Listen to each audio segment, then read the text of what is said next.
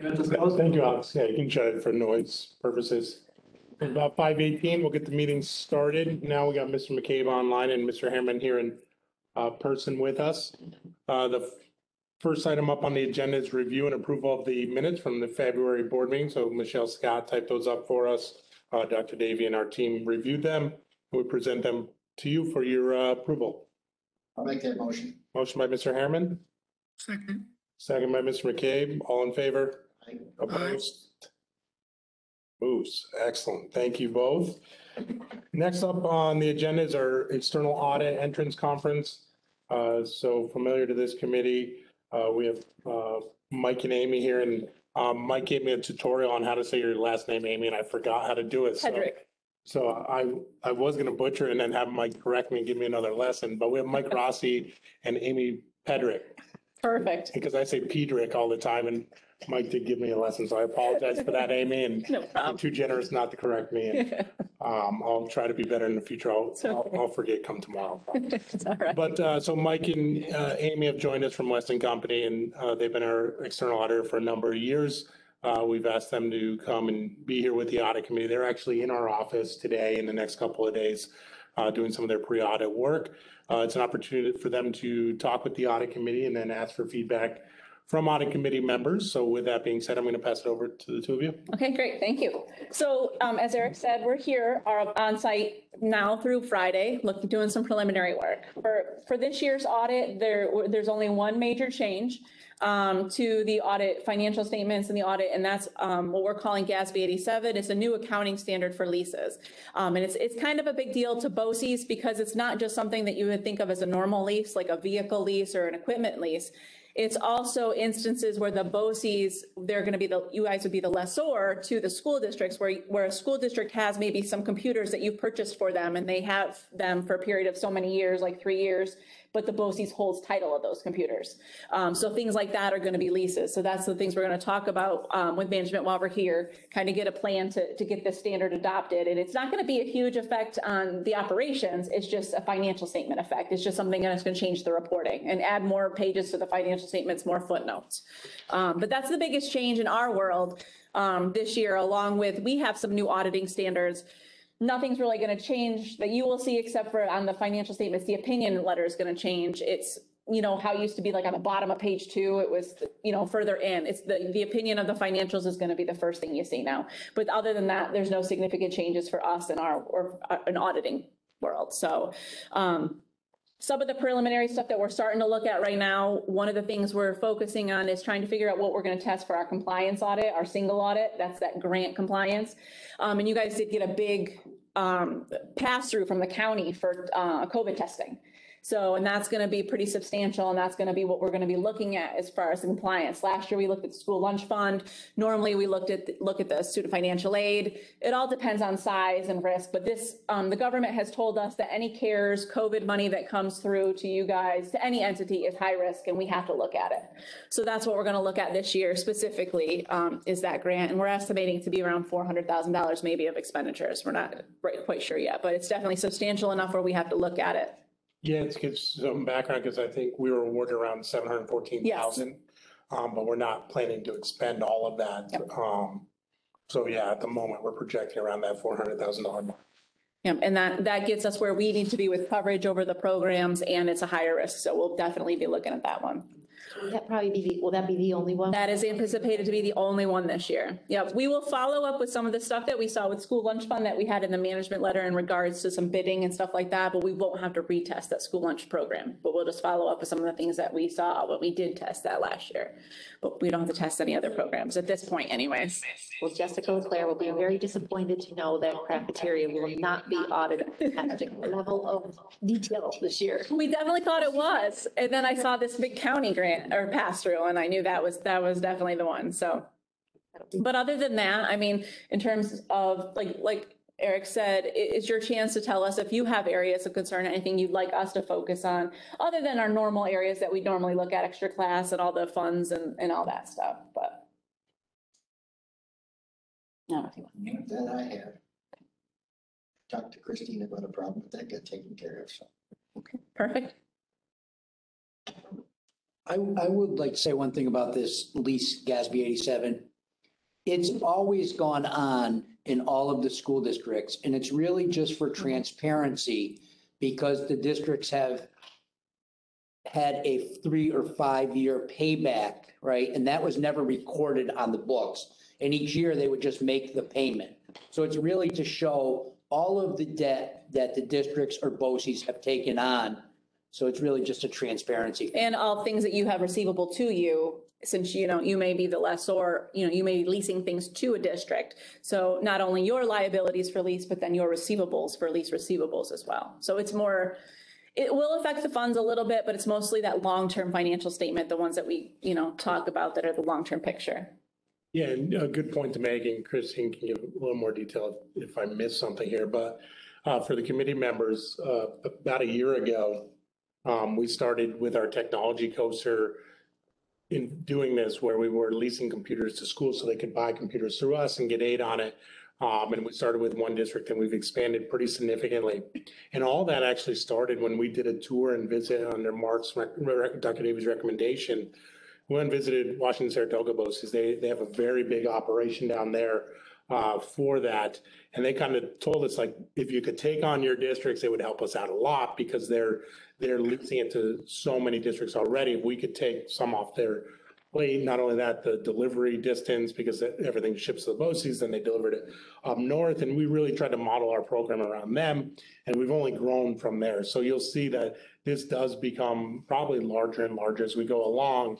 But I do foresee that being part of this. A big part of ours is the computers that we're leasing to districts. Yeah, and we do Washington Warren BOCES, and they have 31 components, and they have quite a bit of land. So it really is an undertaking for them to add additional districts. So that's great that you can pick that up. They're either the second or third largest, we're fourth. Yeah. But with their 31 districts, one of our districts was belonging because we didn't have the service. And they were buying $30,000, $40,000, $50,000 worth of computer equipment that was shipped to the BOCES and then needed to get delivered to north of Plattsburgh. And they said, this is the incentive to support all their local districts, which they could arrange pickup and all, it was very challenging for them, but they were very supportive and encouraging for us to move forward with this coaster, and they thought we could provide better service to our districts. So they've been super successful on their own right, and they've helped us have a tremendous start. And I know Mr. Bell, Ms. Ms. Calabrese Gray, and now Mrs. Campbell have all really done a nice job in working with Alex St. Pierre to move it forward. Right. Does it apply mostly to those things that districts are paying for over time? Or if they pay all at once, or is it, as long as they have use of? It's the use. And we're Yes. using it on our inventory, that's what this Gatsby 87. Yes, it's the use. Depending if they pay it all up front or if they pay it over time, we'll change the entries. But whether either way, it's still considered a right to use asset on their books and Okay, I think basically they're using that we're holding ownership over. Applies. You may not have a receivable. because if they paid it all up front. But yes, but they still need to know for their end. Tom, yes? Yeah, Mike, do we have to indicate like property of on these computers or keep an inventory of them if they're in fact leased to these school Yes, districts? yes, you inventory them, you insure them, they are your property. They're the BOCES has title to those, and that is how the school district gets state aid on that purchase, or that lease, if you want to call it that. And the way we modeled it was that over time, these become obsolete to CVES. So we basically liquidate that off our books and the ownership goes to the school district at that time. If they come up missing or lost or broken, or what happens in that instance? Well, we have, I You believe, just Alex would be a good one to ask, but I believe we have our ownership tags on them and the district is putting theirs on them as well. And when we started this, we set up a process, I believe, with Alex and told them that each year they're gonna have to have a procedure for inventorying what's in district. So that way we can identify if anything is broken, damaged, taken out of inventory. So we have some processes we're gonna work a little bit more on now with this Gatsby 87, but Yeah, this is kind of our first full year of doing that inventory, so that'll be this year's project. And from our end, for a liability purpose, if it does get broken in district, we're having them pay the full cost of it anyway. So they are covering that full cost of that equipment through that lease agreement. So if it breaks in the first year, we're still recouping our full cost for that item. I see. Okay, very good. I just wondered if there was some mechanism to keep track. That's all. Yeah. And it's just equipment, right? It's not like supplies if they're Not inventory type supplies, equipment, anything, those kind of thing, Yeah. right? Just, build, like it could be facilities as well, things like that, use space, classroom rental, but anything that is more than 1 year. So if your lease agreement is 1 year only, it's not scoped into this accounting pronouncement. But if it's 1 year with the ability to extend and past experiences that meant that it's been extended, then it would scope in. So it's also kind of how you write those lease agreements to get them in or out of this accounting Will pronouncement. that also include routers and switches? Yep, absolutely. if they're basically with their inventory, because they have that life over a year. Yeah. Yeah, and because this was such a task to do, they carved out software out of it. But next year, its software also is going to be brought into it. So if you're storing stuff in the cloud or that stuff, and you have long-term agreements, Subscription-based software that you pay can for. early implement, and we will talk to Christine about that because we are going to have to change the beginning net position this year on the government-wide financials. So we again have to change it again next year. We can maybe, depending on if The the extent of what information you is have. readily available and if we could pull it together, so. The good news is we're in the early stages, and before it gets bigger, I would. Yes, that's a good time to, Good time to get all those steps put in place now before, yes, because I have a feeling next year will be even bigger. Yep. So. Absolutely. and we do have a lot of BOCES that are, as you grow this, it will not only be, you kind of also, I think, will be taking on giving the information to the districts on their end for their year-end audit. So it'll be putting that procedures in place to implement that so that going forward, you can provide them, these are the leases that you have from us, and this is, because they need to get that information from somewhere. And a lot of the BOCES are kind of working with their districts to provide them with that. You got those calls yet? Are they done after this one? There's always more. No more gas fees. No more COVID. They don't need to stay home anymore and come up with new ones. Question for you. Yes. Well, this is gonna be more of your team. You get enough people to cover it? Funny you should ask, but I'm working on some people to add staff, because this is a big undertaking, yes, on all of our I staff. have no so. problem with it, just want to make sure that you're covered, that's. Yeah, we've had many discussions, so yes, I appreciate your support though.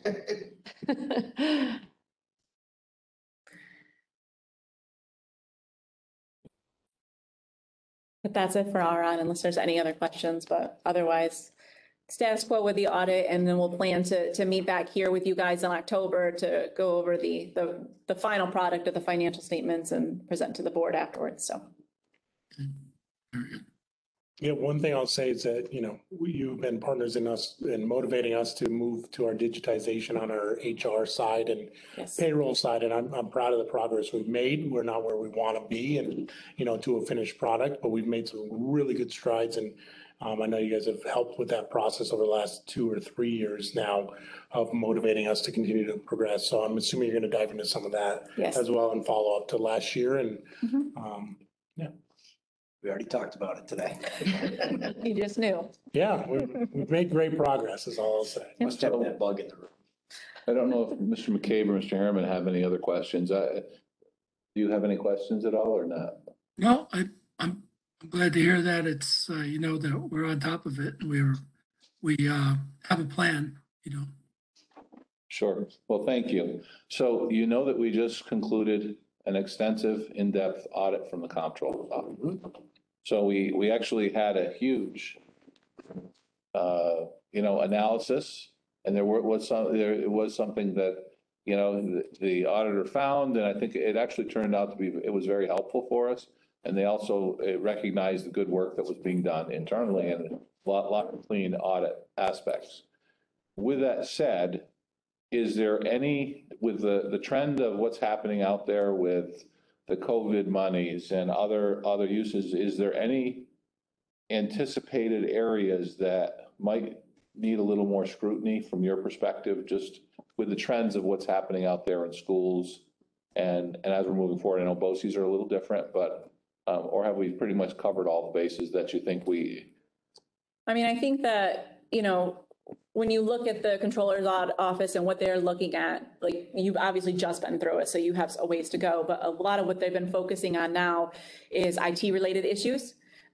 Things, with the remote learning devices were leaving the school and the controls over the devices and all that kind of stuff. And that's been their main focus. It's shifted over the last year to more the IT, remote learning, and those type of things, and what you guys have in place, and as well as remote working controls in place if and when you guys work remotely, and how that works, because a lot of offices are shifting to hybrid or however it may be, just even as not because COVID's so bad now, but just as a result of what happened. People have found that hybrid work environment sometimes works. So I think their biggest focus that they're really looking at is the IT wise. And as far as us, I mean, the districts, what we were seeing is the districts are having so much money right now. They're getting influx of the CRSA and the CRSA and the ART money, all that federal COVID money. So they're going to have all this fund balance to contend with. And on their end, their planning has to really happen in terms of what they're going to do with this money, that they're getting all these millions of dollars, and fund balance management, et cetera, for them is going to be, I think, a big thing. you think the other piece is with the increase in the foundation aid? So, next year is the end of that additional stream. And at this point, many of our districts have become fully funded. Mm-hmm. Does that, and I know that doesn't impact us necessarily because of the state aid reimbursement, but for the general atmosphere in school districts, is that going to change your focus at all much because there's additional monies coming in, and subsequently with that, districts have more money to spend, so they might actually invest more in BOCES services. If you're going to make an investment, yes, it's a good time to make an investment when you have additional monies, because then you'll get the state aid back and it'll help support the BOCES services in the future. Mm-hmm. Yeah, I agree with that. I mean, there's nothing, the school districts are going to have a big problem because there is just going to be too much money flowing into the districts. And now, they can go backwards, they can go forwards. But just like when we had, years ago, we had the ERA money, that was the stimulus money back then. That's all great. That's fine. That's wonderful that they have this money. But then if they don't invest it in things in which, if they're continuing expenses, then when that cliff happens, they have to figure out how to continually fund these things. So if they're hiring teachers, if they're doing things rather than like one-off construction projects or buying devices or however they're spending the money, if they're implementing new positions or they're doing things that's going to have a continual legacy cost, they're going to have to figure out how to fund that once this cliff ends. And that's the other thing. They have all this money now, which is great.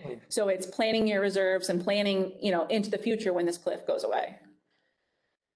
Dr. Davey, the one thing I see though is these reserves at these districts are fully funded. I mean, they're just stuff in the. I mean, we don't have a lot with it. We don't have, I don't know your components, but the ones that we audit, we see a lot of, very fully funded fund balance, which is great. It's necessary, but, once you have it, you have to, yeah. It's also a good time for BOCES to really invest in the things they need, because to just give back surplus and heap money on top of already fully funded school districts, so if you needed stuff, you really should look at spending it before you give it back. Sure, okay.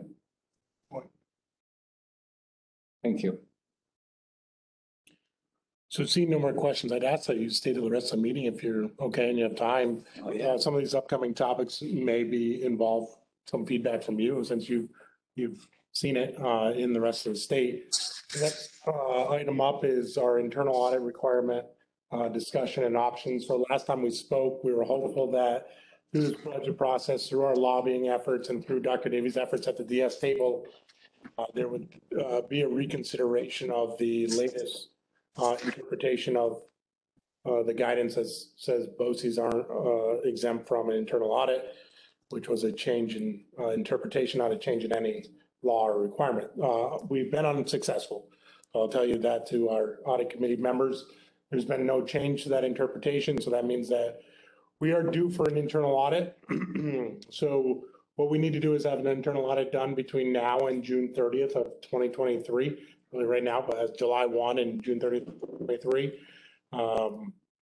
Christine's done some legwork on this and she reached out to Questar 3 BOCES. So Questar does internal audits for a number of BOCES as well as some school districts. And with their expertise and background in doing other BOCES, it's advantageous for us to work with them. We've asked them for a quote just so we can see it and evaluate. We don't have it yet. I will tell you that they've had a number of requests flow into them. So we're currently on the wait list. So we've asked for that quote just to see what it would cost and then see if we get off the wait list and become eligible for that audit. So we're not going to rush to an RFP at this time. We want to see if we can go through the Questar process. And one thing that we've seen is we queried our business officials in the area. So FEH BOCES, St. Lawrence Lewis BOCES, and CVS BOCES business officials posed it to them and said, what are you seeing for internal auditors out there? They came back with 2. And then when the next question was, well, what's your satisfaction with them? How much value add are you getting? They said almost nothing. They can't stand there in internal audit. They think it's a waste of money and they're getting no value for it. So that told us that if we go out for RFP, we're going to get at least 2 respondents. Potentially we can recruit somebody from out of the area, unlikely, but in our northern tier, that's what's out there. And the satisfaction is very low. So we're hopeful, we've heard good things about the Questar BOCES. I think Christine's had conversations with Mike and Amy as well about them. They're complimentary of their service. So that's what our recommendation at this point in time is let's see what the BOCES come back with. Can we get off that wait list? We may be, scrambling to do an internal audit in springtime, but I think it's advantageous for us to wait. Again, did you have any comments about that? Are you familiar with that? We're very familiar with that, and I think that it's actually going to be due April 30th. It's going to be the due date internal audit. So I'm trying to buy a couple months. You're not Well, going to get it. Well, I think you guys had to at least show that you're in process and you're going through the motions to get there. So I mean, I think at least you're showing that part of it. Yeah. And, this change happened when they lowered the threshold to 1,500 students. Many of the BOCES then said, well, we have less than 1,500. They opted out. It's been at least probably 10 years since you've had internal audits, I would say. 8, 10. Probably a little under 10, but. Yeah, we're near. so BOCES really kind of got screwed in this process, and I don't know what made, I think it was SED made the call. Yeah. SED Looked at reviewed this, go to their legal team and determine that BOCES did not meet the criteria of a school district. So it's kind of odd that they singled out 37, BOCES. And there were still a few BOCES that were having or internal audits, but not we do 5 and none of ours really had them, so. Another. Anything, I mean, you've audited us for several years. Is there anything that you see or would see? So the only thing that I think sometimes that good comes out of the internal audit is we focus mostly on the financial and the numbers, but sometimes I have districts where they'll come in and they'll look at like transportation or stacking or just things that are kind of out of our scope that are more procedural. So coming into a BOCES, they could look at something specific to you guys that has a financial aspect, but it could also help improve efficiencies and things that we don't see every day when we're coming here. And I think that's sometimes the benefit of the internal audit is they can look at things that are not under our scope always. And I really believe that OSC just did internal audits for you. I mean, they did a full risk assessment. Yeah. They were here for a while. Yes. That is better than you're going to get from an internal audit. Agreed. Yes. So, when you think about it like that, I don't know what the penalty would be if you didn't have an internal audit. So if you couldn't get it done timely, I don't think there's any penalty. I know I do a district who decided they weren't going to do it for a few years. And we just submitted the last one and SED's basically taking it and that's it. They were supposed to meet whatever it is on that, we have to upload it, but they just didn't do it. They said it was change in personnel, change in management. We didn't get to it, so. And I think as Eric said, I mean, if you have to undertake this and you have to do this, partnering with someone who understands BOCES and understands what you guys do, at least you'll get more from the task. kind of thing.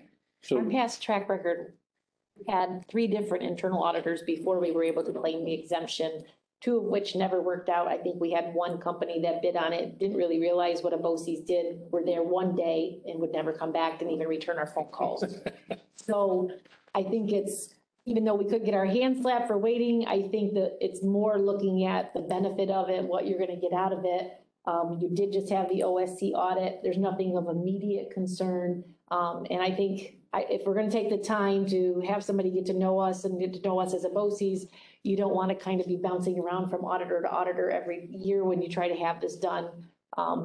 And I worry in our area that we're different than the schools. The schools they get into, they're good, and then they get into BOCES and they're like, you do what? Yeah. And, you know, they either run or it's, you get them for that 1 year and then they disappear and you're doing it again. So, Yeah. And with the internal audit, it's a risk assessment each year and an area of focus. So they would come to a risk assessment, then they would come to the audit committee, they would present their risk assessment. They would say, here's the areas of concern, maybe it's purchasing, maybe it's payroll, then you would select that. Then they would go and audit that on top of their risk assessment. So that's how the internal audit process works.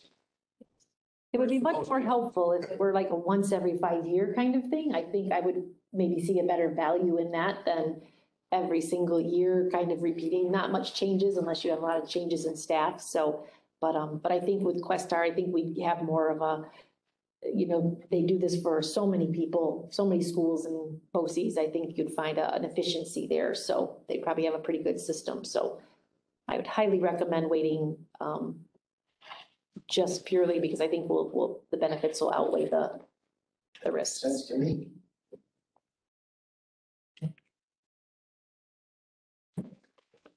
All right, so we'll give you an update on that next meeting.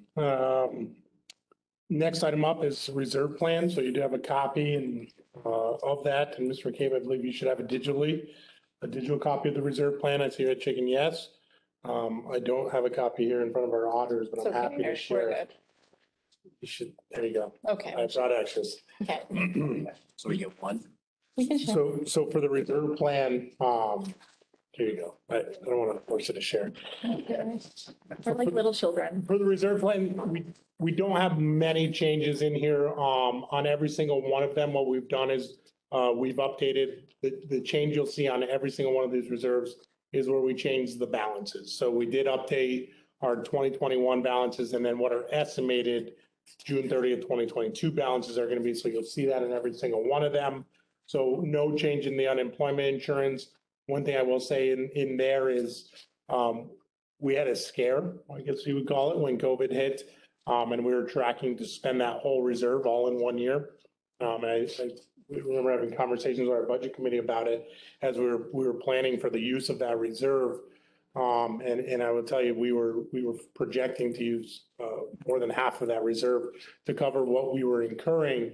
And a lot of that was due to claims that were being approved by Department of Labor that we believed in. We were contesting, I think 40 or 50 of them all at that time. The state came in and the federal government came in and fully reimbursed us for those costs. So they covered that cost in full. So we had no impact on our reserve. So I will tell you that in very recent years, we've had a concern that was all going to get spent up. But right now we don't have any concerns. It's there. It's a security blanket in case something like that does happen. We have it. So no change there. We're not recommending any changes. The next one on the next page, page 3, you have our CTE equipment reserve. That is just maintaining that at it where it's at. Again, that had the large bump up thankfully to the sale of our PAI equipment. We've had discussions previously about changing the methodology of this. That's continued on the docket. We're not pursuing it at this time because of the healthier balance that we have in there. But some of our CTE equipment will range in the $50,000 to $100,000 range, and that can get used up pretty quickly. But at this point in time, it's not a priority item to change anything in that reserve. Page 4 is our retirement contribution reserve. This now has 2 parts as of a couple of years ago, a few years ago. So the first part is the employee retirement reserve, which currently is at $1.3 million. That is for all of our non-instructional staff who are part of the employee retirement system. We pay a % contribution rate for every dollar salary that they make. And that reserve is in place, and we're asking not to change it, not to fund it, not to spend it down this year. We're preparing for those high fluctuations in what that percent contribution is. Again, a lot of talk about a recession that's coming and potential issues with the stock market, and that's to be seen. But if we do see stock market crashes or recessions happen, the next thing that follows is an increase in the contribution percent, because those rates, TRS and ERS, are primarily driven by their return on investment and the investments that are made by the retirement system. So typically what happens is the recession happens. Following that, the rates can skyrocket. That is the board's ability to, there for the board to use to help mitigate those large increases. So instead of laying off staff, we can say, all right, we can wade through a year, 2 years, 3 years, 4 years of these increases with the hopes that the market comes back and rates start to decline and our operating budget can catch up without a significantly large increase. Similarly, same conversation with TRS. The thing with TRS is there's limits on it. There's very specific limits, which the board can only fund that up to 2% each year, 2% of our salaries, or our TRS salary, all of our certified individuals. That amount is, we talk about it during budget, we have about $10 million in certified salaries that we pay on an annual basis. So 2% of that, about $200,000 annually we can fund. There's a cap of 10%. So we have funded this now for 3 years. And we'd be requesting to do it again for a 4th year this year. So again, that would get us to about 80% of the cap. And then our goal would be to fund it again next year. So that $200,000 again next year to get us at fully funded level. The board at any time has no limit on how much of that you could spend. So that once it's fully funded, and we'd be about $1 million in that reserve, the board would have authority to spend as much as you want. But as we started to rebuild it back up, hopefully in better times, you would still only be limited to that 2% each year. So I think, as a goal of our organization is every year we need to be planning for a 2% funding of TRS, and that should be a high priority because we're only allowed by law to fund it 2% each year. So you can see there, that is a recommendation for contribution, and I would say that's our highest priority. So as we come to the board in June, that's going to be one of the board resolutions that Dr. Davis is going to be bringing forth to you, is to fund that reserve. I'm saying $200,000. Christina is projecting $190,915. It looks like is what you're projecting at this time. So a resolution forthcoming in June for that. Next is another priority target of ours to fund employee benefit accrued liability reserve. Currently, we ended last year at $1 million in the reserve. Our liability was $1.6 million. This is for our separation payments for retirees at the time of retirement. So the biggest drivers are sick leave payouts to individuals at the time of retirement, as well as, which is a smaller amount of this, is our vacation payouts at the time that they leave our organization. So liabilities at 1.6, reserves at $1 million. Our recommendation at this time, and we're projecting to recommend it, or Dr. Davies is going to recommend it at the June meeting, of a $300,000 funding of that reserve. That'd get us to 1.3 million, so it cuts that difference in half. One thing that we're monitoring here is that one of the drivers for this is we do have a side letter for our CVS United professionals, our teachers, teaching assistants, and the other members in that group. That bumps up the dollar amount per day that they get paid out because we negotiated in there, we removed Medicare reimbursements, and we negotiated in contributions in retirement. And one of the gives that we made was that we're going to pay them out for the sick leave, totaling $20,000. Their statement was, if we do this now, anyone retiring in the next 5 years hasn't had time to accumulate all their sick leave. They weren't anticipating it. So the give back we did was a side letter that lasted for the life of the contract, 5 years. 4 years of the contract, runs out at the end of 2024. So for any sick leave payout after that time frame, the dollar amount per sick day is much less. So we foresee our liability going down. Christine's actually done some projections for us, and we're more in that range, closer to $1 million than we are 1.6 as we project today. So even really around that $1.1 million. a lot's going to happen between now and then. So what we see forthcoming is in that contract, as of anyone retiring on or after July 1 of 2023 contributes in retirement towards their health insurance premium, and they don't get Medicare reimbursements.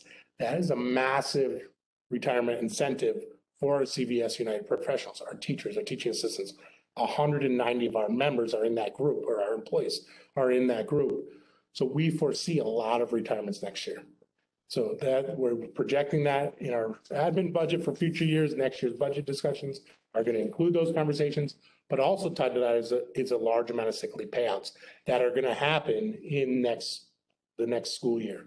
So in 22-23, we're projecting that $300,000 will all be used.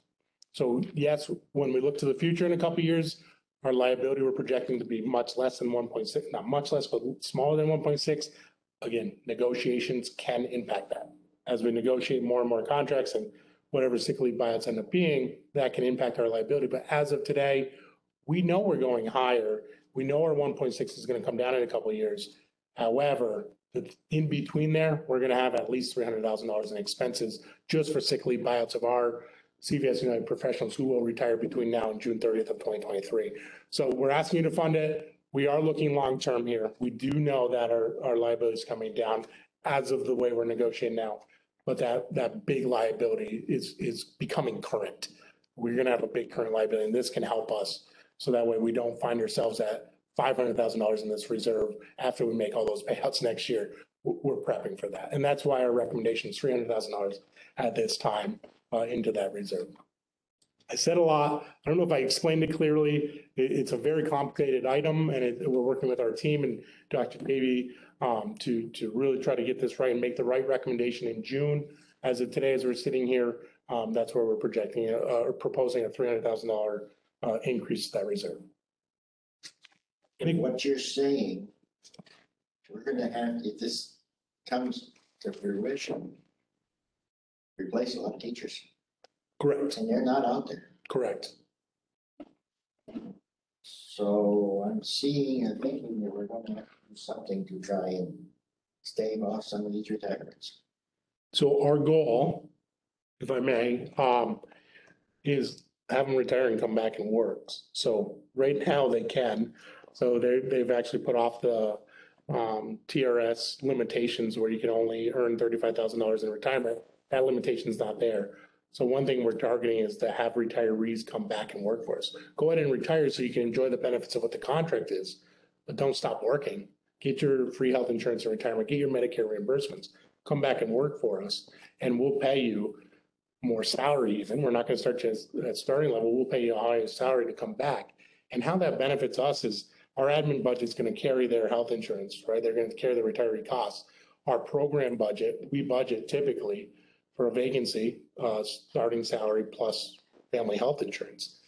We're already going to carry this health insurance anyway, so let's bring them back in, just pay them their salary and not have that added health insurance cost in our program budgets. So all of our districts participating in our services benefit from that. So that's one of our goals. Now, that only accomplishes so much because some people are going to go off into retirement and enjoy retirement. So we have to look at other strategies and be creative between now and the end of next year, and even potentially sooner than that as we start to look at special education as a high need area.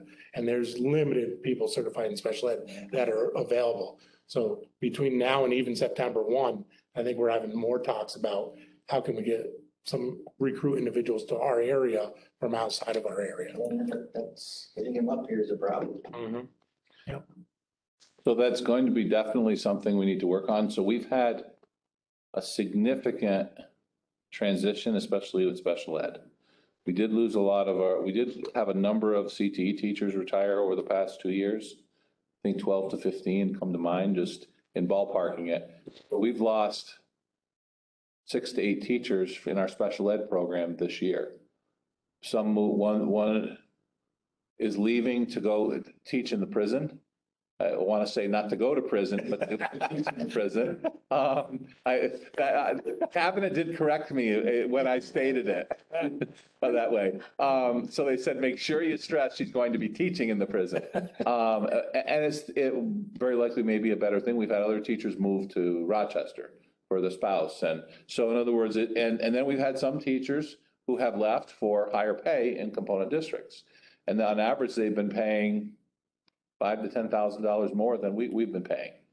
So we have taken some steps. I know, Mr. McCabe, you've been at our meeting and taken some steps regarding some reimbursement for our aides. Right. We're very likely going to be looking at some similar examination and some funding, some additional, staff incentives. Because we'll just share, and this is what will be talked about tonight, one of the points that's coming out in our survey is a lot of our staff are saying, the reason why we're not encouraging people to come here is the salary. They can make more money in component districts. And so that's something we need to at least acknowledge, because we provide tremendous training. And people don't stay with us just because it's not just the money why people come to us. It's not just the money why people stay. They want to be reimbursed well, but there's also culture. There's lots of other things. And I think the pandemic has been challenging. We'll talk about that tonight, but it's also as a whole been more challenging to find great people because they're not out there the way they used to be. I stopped at Champlain Valley Electric tonight to pick up some parts. And I was talking with Paul, the owner, and the one gal that he had working there who was great, electrically and so on. She's gone to work for a lumber company. They offered her $55,000 a year to start with no sales experience. So, that's where we're dealing with problems of, And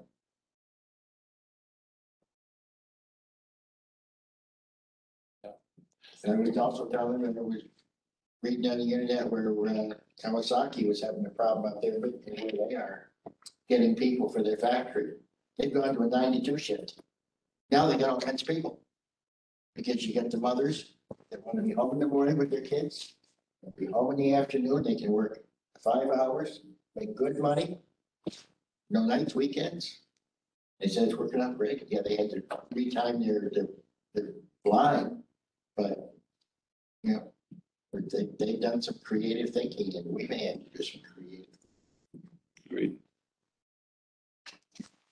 The last page of this is just a summary of kind of what we said. We talked about and looking to fund a benefit accrued liability reserve as well as the TRS reserve. And again, Dr. Davies worked on a recommendation for the June board meeting. Christine, anything else to add? There was just a couple quick things. I didn't know if we wanted to just give there's not much to report, state audit update. I don't believe we received that report. On reserves, let's stick with the reserves. Oh, for reserves? No, not for reserves. And Dr. Davy, anything else you'd like to add? No, the only point, and I know both Mr. McCabe and Mr. Herman, you've been on the board for a number of years. There was a few years ago that we did utilize some of our reserves to help offset some of the huge increases that we had. Mrs. Myers, my first year, I believe CV Tech had like a half to $750,000 hole. The next year it was special ed, or it was vice versa. So we had some huge holes that we were addressing. And at that point, we used some of our, I believe it was our liability. We used some of our different reserves. Yeah, ERS or TRS, but we've since been funding them back to where they were. So the importance of having them there, good. I want to commend our financial planning team, our leadership team, because they've really paid attention to the details and the trends, and our whole accounting team, and it really has done a nice job. So I'm very pleased to have the recommendations which are coming forward are sound, and also well thought out. Thank you. Any questions from our committee members? Yeah, Eric, there was one reserve that had a shortfall, and I think you've explained how it can be reestablished, but you can't do it in 1 year or whatever. Well, I don't have it right in front of me here, but I thought there was one reserve that we had a deficit in. Is that? Yep. Yeah, TRS reserve. So we funded it at 6% of our TRS salaries. We can go up to 10%, but the law only allows us to go 2% per year. So that's we're about $400,000 underfunded there. And also Eblar is underfunded as well. So that's That's the one, when you get your report each year, we usually show how much it's underfunded is the EBLR one as well. But there, That's the one we're gonna put money into. right. Is that also in a situation where there's a limit to how quickly you can refund it? There is not. You just can't fund it above the estimated liability for EBLR. Okay. So that's why we're trying to project out the possible impact of, once we get past these 2 years, trying to just project what it could be, because we want to make sure we don't overfund it at this stage or in these years, only to have to turn around and give it back to districts. So that's why we're trying to be cautious and conservative with our funding of it now. To Mike's point, he has talked about the surplus, right? Now's a good time if you're gonna have a low surplus to give back. So as part of that, this $500,000 we just talked about tonight, that comes right out of surplus. So one of the big things between now and the June meeting that Dr. Dave is looking at, and relying on us for is what does that surplus look like? So do we have $500,000 to fund into our reserves and still have some surplus to give back to districts? And that's the big question mark, which we're projecting this time that we do have it. And then could it potentially, Mr. McKay, to your point, instead of coming to you with a $300,000 recommendation of employee benefit accrued liability, could it be four? It could be. It could be 450, right? And then it all depends on that analysis of where we come in. And then also that projection we look at to say, all right, in 2 years, when that MOA comes off the books in 2024, where's that liability going to be at? And are we going to spend it down to that point so we're not finding ourselves in a situation where we're overfunded? Thank you. Absolutely. All right, so that wraps up our reserve plan. We did have a couple other items to talk about, and Christine, I know you're itching and ready to go. So the first one, the state audit. So Christine, you were ready to go there, and was the preferred group. We discussed it last meeting. We had some projections. Those projections haven't really changed, but it'd be good to just follow up and close the book on that. So could you talk a little bit about the state comptroller's audit? I believe the state comptroller's audit, we're just waiting for their report, and I don't believe we've received anything yet or any word from them. Yeah, so plural reports, right? So when they were here the first time, they did the ERS audit. They had some findings they told us about. They said they were expecting some findings to be in the report, and said, yeah, and they told us we'd get it. I think we've heard now for 4 months we were receiving it. I think it was when Dr. Dave and myself were told that we keep hearing it's coming, but we haven't received it yet. And then the report of their in-depth full audit of our organization is also outstanding. So no timeline. So if it comes in, it may be something we have to reconvene the audit committee just to review. But at this time, I think I've talked to Kevin and he's like, yeah, I'm not sure when they're going to be able to get to it. It's in the review stage. So he's on to FEH BOCES now. So he said he was waiting as well. So I should know this answer. 90 days to respond. How long do they give us to respond? I think it's 90 or 6. Yeah. I used to write. They give us a draft and then we have a chance to respond to the draft before it becomes final, I believe. So I want to say that might be 30 days to respond to the draft and then it becomes final. And then we have, I believe, 90 days to issue our corrective action plan, our more formal response. So they do give us a chance to review the draft before it becomes official. So at this time, all we believe it's going to be on it is the PGP thing. And basically, can I move on? Yeah. That was the time to move on to that. So we finalized PGP. We think we finalized it in partnership with the auditor. Kevin did a great spreadsheet to kind of summarize it all for us. We did receive our last check that we were owed in April. So 7 years worth of prior year's information and closeout. We believe we've captured, I think we were owed about 93,000, a little bit over 93,000, and we've received 94,000 and change. So we actually made out on the deal a little bit and we're going to close out and say we're good and move forward. So we seem to be on a good level playing field from this point forward with them and have a very tight thumb on our plans at this point with them. So. And we are actively working with 9 component districts as well as the BOCES to start our own HRA FSA coaster. There's a recommendation coming to the board tonight on the addendum from Dr. Davy to hire a benefit specialist. That individual is part of that, starting our HRA FSA service. I will tell you, there's been a lot of legwork in the last month that's already happened.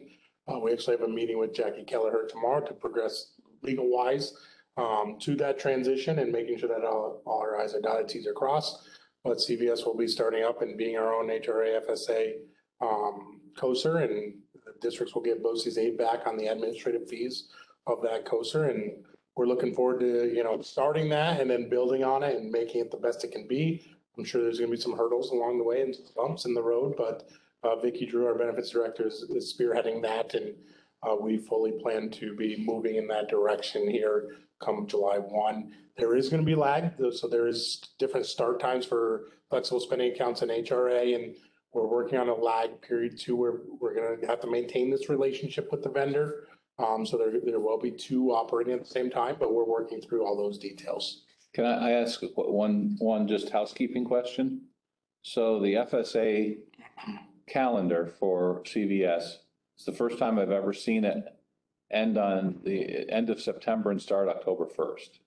It's just an unusual calendar. Normally it's through December 31st, July 1. So it's a calendar year versus, is there any consideration of us ever making that change to a calendar year instead of a unusual year?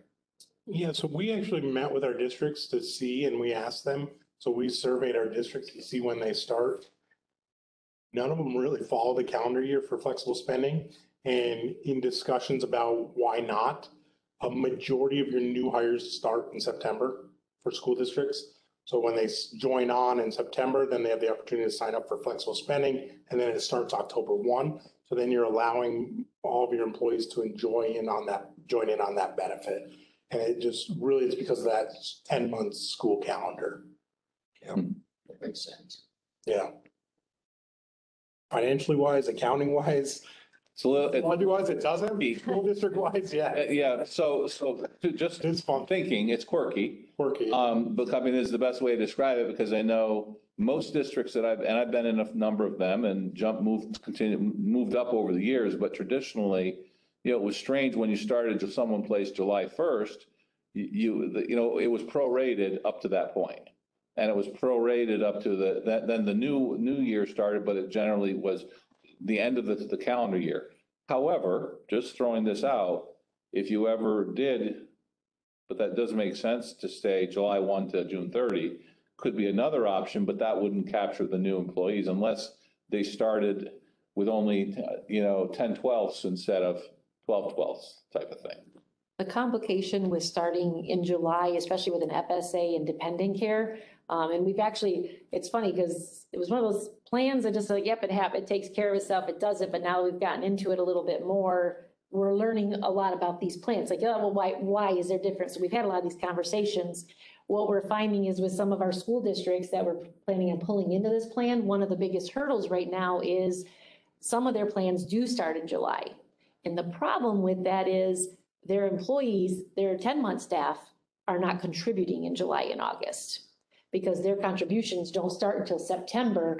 But when you have a plan start in July, they basically have access to 100% of that money. So if they put $2,000 in that plan, True. They could take all $2,000 in July and they could quit and then go to another district in September. And we really legally have no way to recoup that money. So that's why I think, Okay.